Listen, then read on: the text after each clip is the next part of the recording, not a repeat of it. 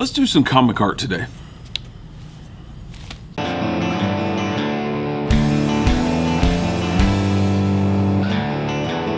Hey class, welcome back. Another wonderful class today. So Mr. G here. Today we're going to be talking comic books and some comic book art. Now for me, I love comics. I just love, there's just something fun about comics. You know, I got some Bravest Warriors, came in a loot crate, Batman, classic.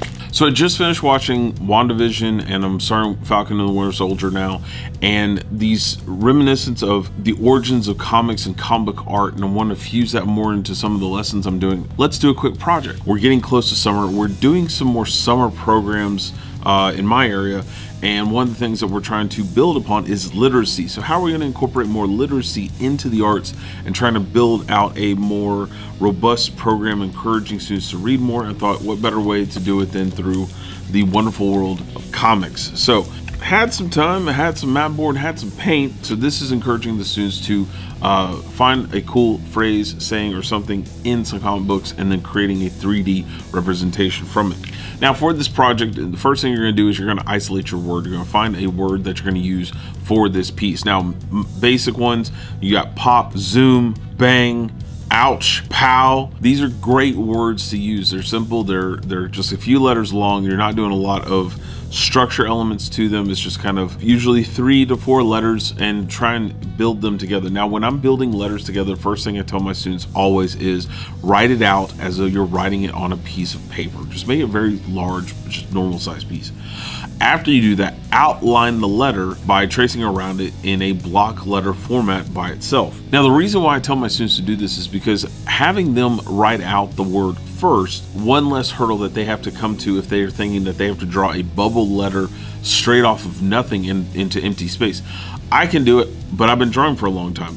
Can all my students do it? No, and I'm not going to give them that burden to try and to overcome. Now once you have the word knocked out, that is the biggest thing of this entire project. So that's like the hard part. The rest of that stuff is really simple. So when I'm working on my piece, I thought I definitely want to have 2 to 3 explosion elements in the image, and then have a final panel of a smoke cloud, so you have that nice like the dust is blown up around you. You have that element, that cloud element. So for the piece here, you have 5 different elements that we're trying to incorporate. We have the text element, the 3 explosion elements, and then the cloud element. So right there you already can gauge what is going to be cut and dry in the grading rubric. Now after I've knocked out the lettering structure, I do want to put little notches in my board so that as I'm tracing the explosion elements behind it, I can make sure that the explosion elements are slightly bigger than the previous design.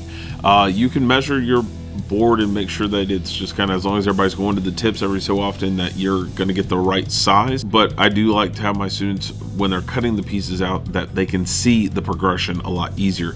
I kind of want to have a half build, half drawn out at the same time. I think it leads to a better understanding of what they're trying to do. Cutting out all these little sections, you know, you can use scissors, you can use an X-Acto knife. Me, I kind of use both, going back and forth. It is whatever you feel comfortable with. Don't forget, I do have a tips video on using blades inside the classroom, so make sure that you watch that if you want some additional helpful tips into how to incorporate using X-Acto knives in a safe and safer manner, and how these things cut. Most students don't know how a blade cuts, and I think that's an important tip to know. Now once you cut out all those pieces, then we get into the coloring portion. So spray paint is my go-to always when I'm doing with elements of color. Why? Because I like spray paint. That's why.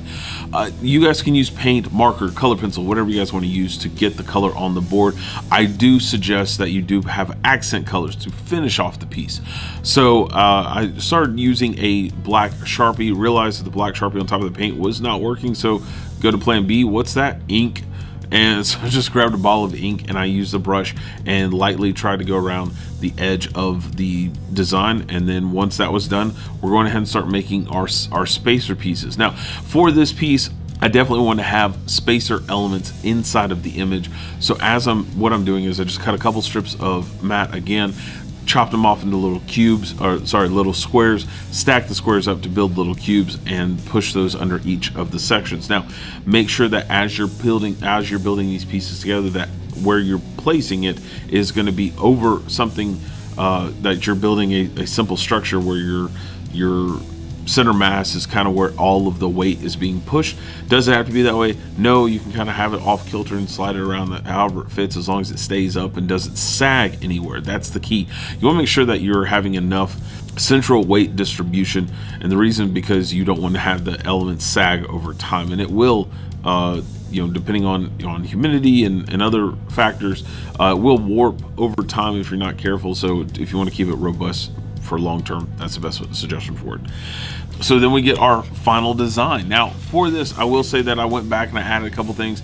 I had some green kind of glittery paint that I added around the outside edge, just because it gives it a little more pop.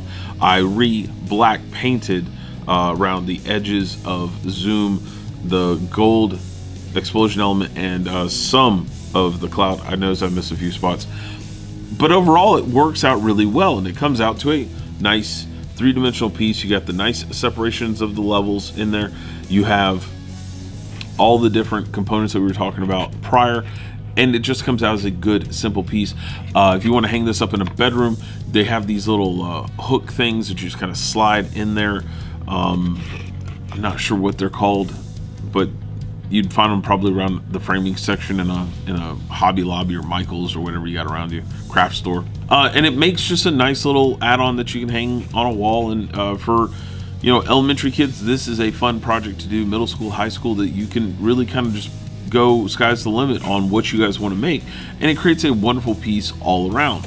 All right, guys, I hope that you guys had a fun lesson today. Got something new out of today's class, doing some comic book art. I'm gonna go back, I'm gonna crack this bad boy open. I want to read it today.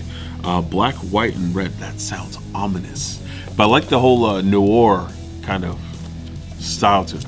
I like that nice 1940s kind of mystique. Cool stuff. All right, let's go ahead and wrap up class like we always do. Don't forget to like, subscribe, and share all the various platforms. Get the message out there to as many teachers and students as we possibly can. Educating the masses is what we do. Don't forget, if you guys had a question, comment, or concern today, don't forget to raise those hands in the comments below. Happy to answer questions from my classmates. And as always, I will see you guys next class. Until then, I'm gonna go do some reading. See you guys later. Later, guys.